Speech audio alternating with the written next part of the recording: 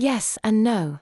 Yes, punishment for doing something wrong is what happens when a parent punishes an older kid who supposedly knows better, but babies don't know good things from bad things.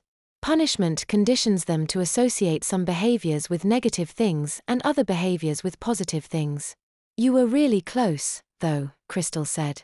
Carly rolled her eyes. I think we said the same thing. Maybe we did.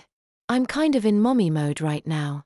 I've noticed, Carly said as she continued to pick through the underwear. Are you having trouble picking? Crystal asked. Remember, it's just for the night.